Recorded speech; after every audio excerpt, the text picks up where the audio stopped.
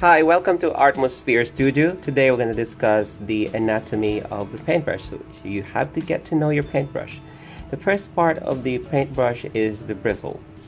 The bristles are also known as hairs, and it is made of synthetic fibers or natural fibers, or it can be a combination of both fibers.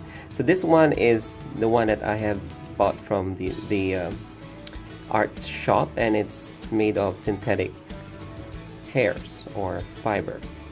And the next part is called the ferrule. The ferrule is sometimes the silvery metal piece that you see here on my old brush, and this one is painted black. It's usually made of metal, and it connects the bristles from the handle. I'm gonna discuss the handle after this.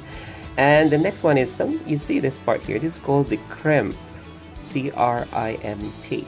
The crimp is the part of the ferrule that secures the handle. So they are all connected. You see that? And the last one is the handle. The handle is usually made of wood or plastic. There are some plastic bristles that you can see in the market today. So now that you know your bristles, get to know your brushes, and I'm gonna talk about different types of brushes later on after this video.